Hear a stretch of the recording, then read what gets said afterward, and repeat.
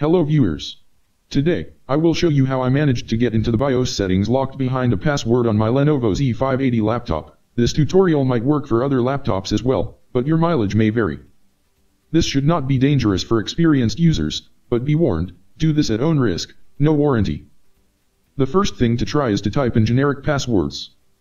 On my machine, the password was 12,345. Yes, this really is the default password.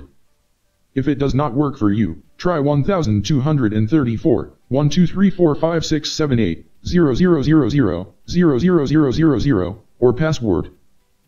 If none of these work, your laptop should display a BIOS recovery code.